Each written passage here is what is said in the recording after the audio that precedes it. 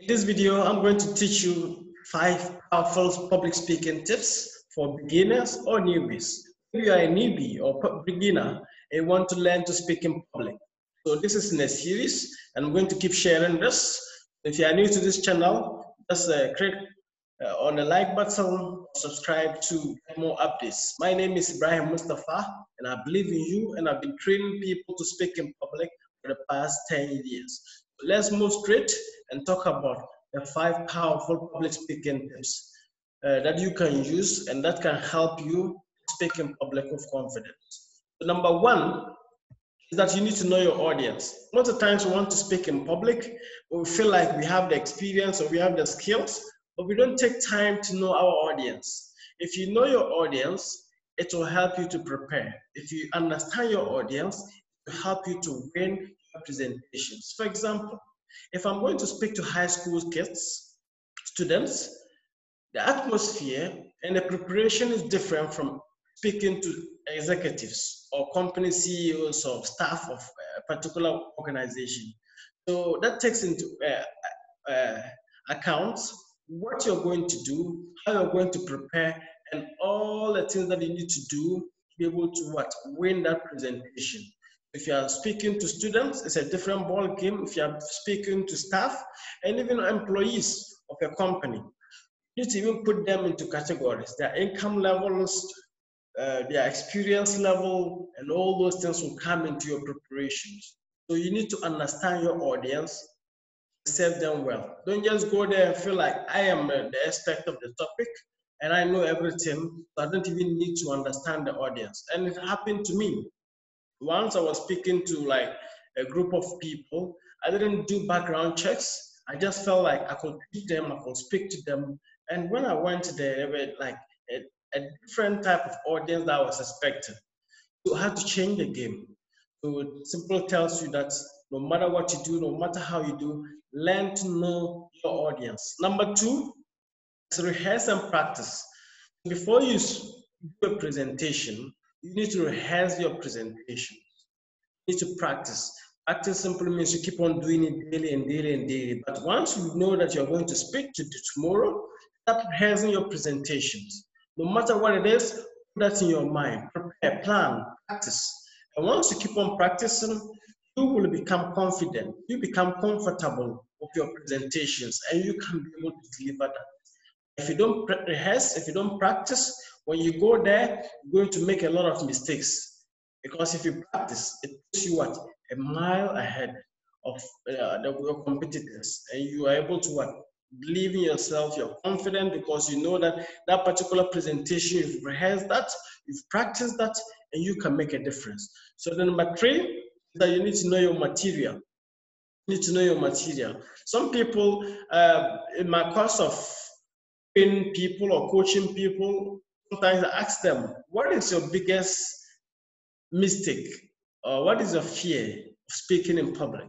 They're telling me that once they start to speak, the first 5 minutes is always difficult. So that once they don't know how to start. So, but if they start, they can move on to the next 15, even 1 hour, they can do 3 hours, but the first 5 minutes is always crucial. And this is it. They don't know their material. They don't know what they are using to present. So they want to go on stage and figure it out.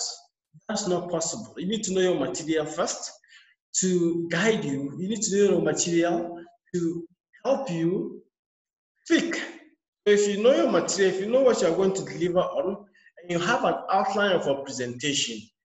For example, if you go on stage, you know that first I'm going to introduce myself.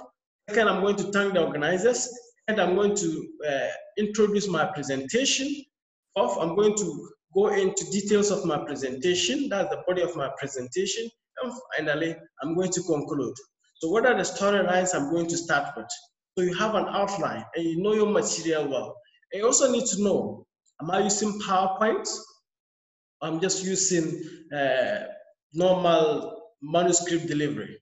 So you need to know all these differences, and that will help you to prepare well. That will help you to know what you're going to deliver, and above all, you need to research and know the topic that you're going to talk about and know the content of what you're going to say. So it helps you to position yourself. So as a newbie, you need to, this is a very critical tool that you need to know your material.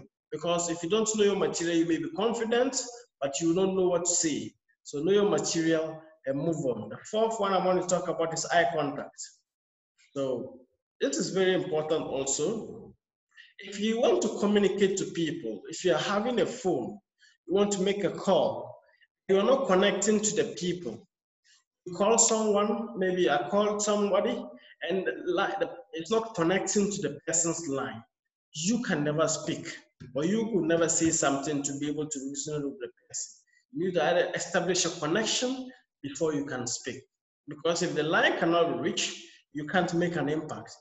You cannot speak. And the same applies to public speaking. If you don't directly connect to the people and get their emotions, you may be speaking, they may listen to you, but you're not connecting. So public speaking is all about connecting to your audience and letting them understand what you have in your mind. So the first part of it is make eye contact with them because you want to buy into their emotions. Let me ask you a question. At times you go to a presentation or public speaking event or a webinar, whatever it is, and you go home and you don't even realize what the people said. You can't even remember what they said about at the presentation because they fail to connect with you. They fail to connect directly with you. So eye contact can help you establish that connection. And sometimes you are sitting in a public speaking event and someone is speaking. Maybe it could be a pastor, an imam, or a leader, or whatever.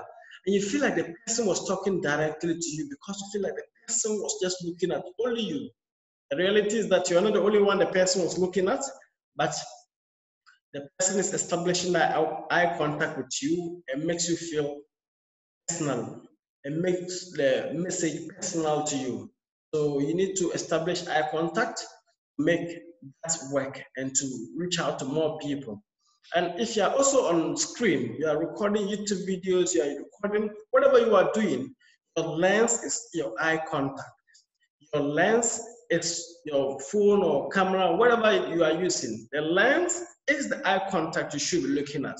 Because the more you look at that lens, the more you're connecting to the people who are going to watch. But if you are watching away, like I was doing, watching my screen and all those things, you notice, and I'm drifting away from what? My audience. So your audience should be your camera lens or whatever it is that you're using. But if you are physically speaking to the people, establish that eye contact with them. Devise means and ways to look at them strategically. 5 seconds, 2 seconds, 3 seconds, and you move on. And that makes your presentation personal to them and it connects with them. The final one I want to talk about is to ask for feedback. Sometimes we don't ask for feedback because we feel like we know it all. We feel like we're the best. But you make some mistakes. And once you keep asking for feedback, so you get to correct those mistakes, prepare you to the next presentation so that you can be able to give your all, you can master courage and do more. So feedback is very critical when it comes to public speaking. Learn to ask for feedback. But the reality is that it's painful. When people tell you that, okay, you did this which is not good, you did that which is wasn't good, next time do this A, B, C, D. They may not be experts, but they're just giving you their opinion about what you should be doing. So you don't need to take all and just start implementing all. You need to look at it, or if it is a genuine feedback, you try to implement it in your next presentation. But all in all, it's going to help you serve the people well. My name still remains Ibrahim Mustapha. I believe in you, but I believe that there are things that you still help do to help you build your confidence. And I'm always available to give you a one-on-one training as to how to speak in public with confidence and to utilize the power of social media, whether you're doing YouTube videos, whether you're doing network marketing, whether you're an author or a coach, and I can help you tailor your messages to your audience. I believe in you. I believe in the power of your dreams. Subscribe to this channel for more because I have more for you. My name still remains Mustapha Ibrahim.